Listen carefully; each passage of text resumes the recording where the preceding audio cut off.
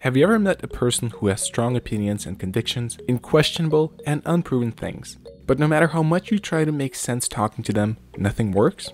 Such conversations can be extremely irritating, yet becoming frustrated and yelling at them that they are wrong never works. This is where Peter Boghossian comes in.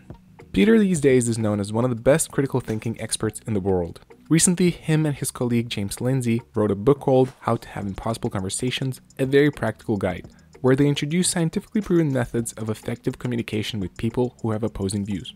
In this video, I will introduce 8 practical techniques that you can use when having conversations with people you can't stand. Sounds good? Then let's get started. Technique number 1. What's your purpose?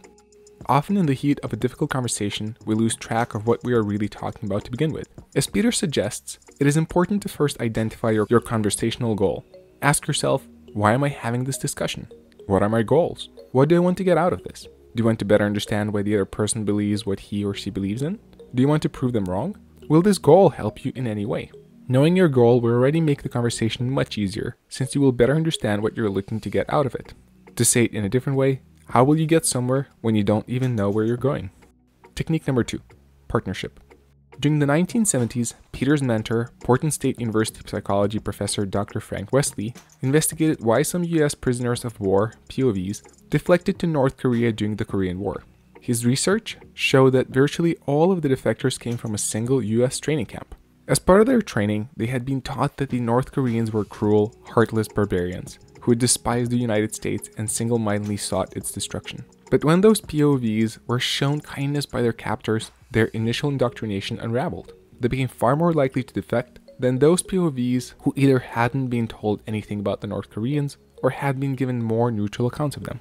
The way to change minds, influence people, build relationships, and maintain friendships is through kindness, compassion, empathy, treating individuals with dignity and respect. It comes naturally to all of us to respond favorably to someone who listens, shows kindness, treats us well, and appears respectful. Meanwhile, a sure way to entrench people in their existing beliefs is through adversarial relationships and threatening environments. It is easy to dislike someone who is mean-spirited, treats you poorly, doesn't listen, or disrespect you. The best way to create this partnership is to view yourself as a conversation partner. That is, treat others as if you're working together to have a fruitful conversation, because you are. Seeing your conversations as partnerships is the single biggest step you can take to ensuring conversations stay civil and to building relationships instead of damaging them. Technique number 3. From winning to understanding. How do you switch from viewing people as opponents, moral degenerates, or even enemies to valued partners and collaborators?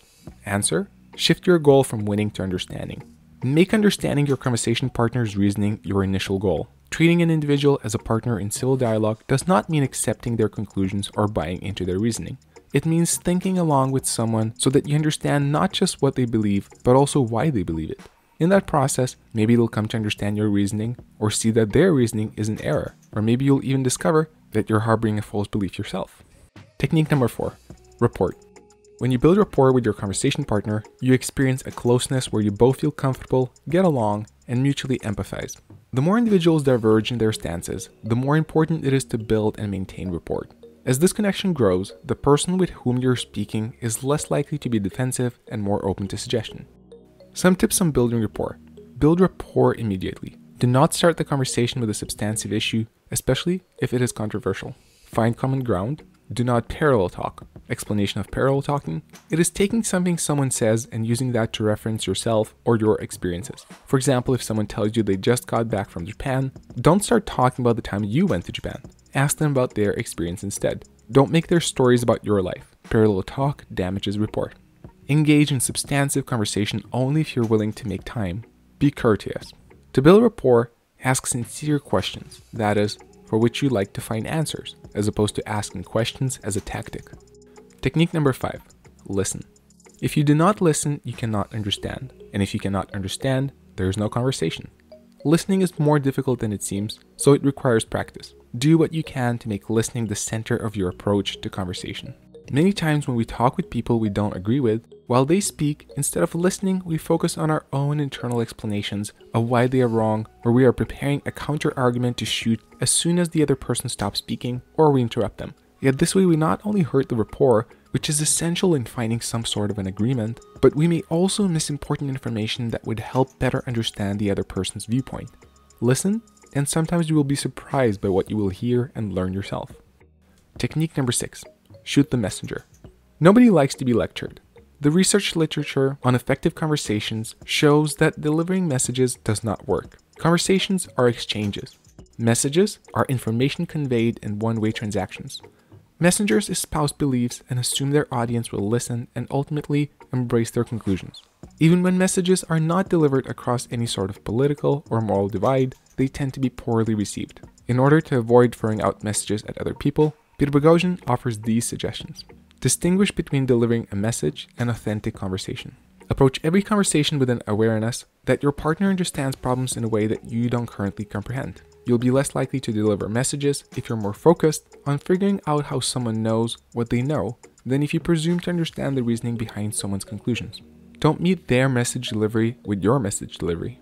When you realize your partner is being a messenger, do not shoot the messenger. If you shoot the messenger in your partner, you will destroy rapport and may derail the conversation. Shooting the messenger applies only to yourselves. If your partner enters messenger mode, begin a listening and learning mode, centering on asking questions. Questions can be an effective way to nudge the conversation back on track. And last, deliver your message only upon your partner's explicit request. Technique number 7. Intentions. Socrates once said that people do not knowingly desire bad things.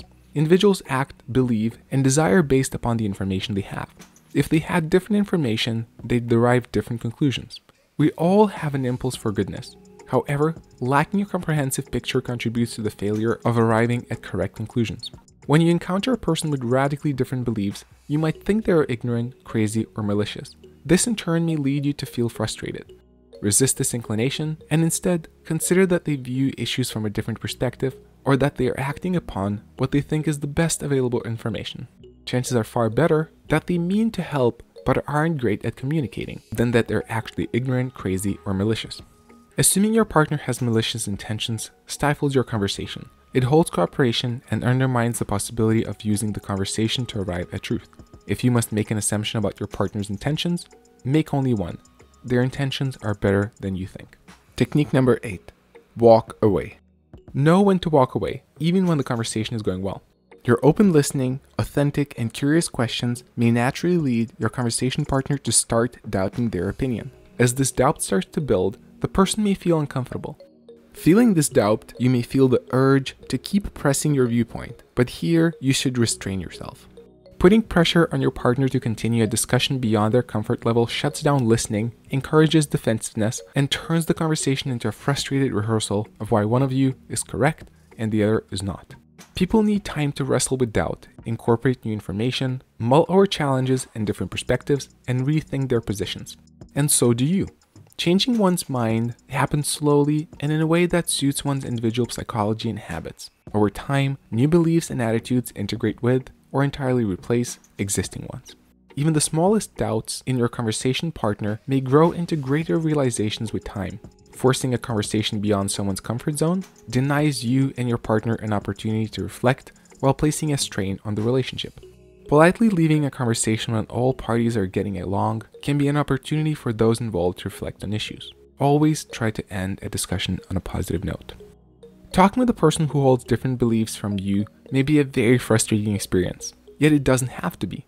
As Einstein once said, no problem can be solved from the same level of consciousness that created it. If you want to experience a different relationship with people you can't normally stand, waiting for them to change or trying to force them to change will not work. First, we need to change how we approach the conversation ourselves, and if we do, the results may surprise us. If you want to learn more about these techniques or discover advanced techniques, make sure to read How to Have Impossible Conversations. For more practical thinking tips and videos, subscribe to the Practical Thinkers YouTube channel now. This was Rokas, and I wish you to keep thinking practically and critically.